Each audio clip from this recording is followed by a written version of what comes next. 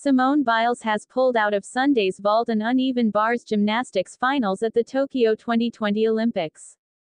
The four-time Olympic champion, 24, withdrew from Tuesday's women's team final as well as Thursday's individual all-around final, saying she had to focus on her mental health.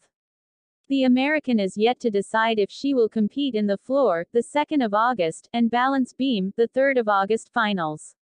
A U.S. gymnastics statement said Biles would continue to be evaluated daily. It added, after further consultation with medical staff, Simone Biles has decided to withdraw from the event finals for vault and the uneven bars.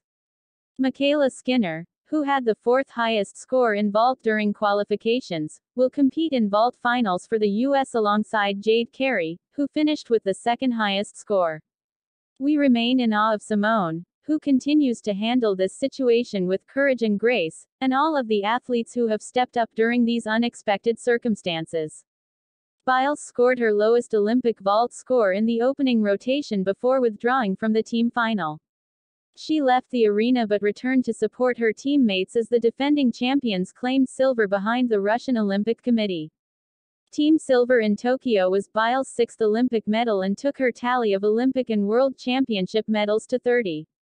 Afterwards, Biles said, "After the performance I just didn't want to go on. I have to focus on my mental health. I just think mental health is more prevalent in sports right now. We have to protect our minds and our bodies and not just go out and do what the world wants us to do. I don't trust myself as much anymore.